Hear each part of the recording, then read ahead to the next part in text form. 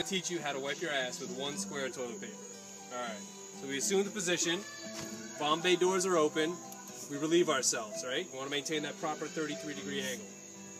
Take your square of toilet paper, fold it over in half again. Take the corner, put it behind your ear. Unfold your toilet paper square, finger through the middle. Now we're getting down to business. Right? You're in there, you're digging around. All done. Do with that what you will. Take your square, and now we clean under the finger. Masterful.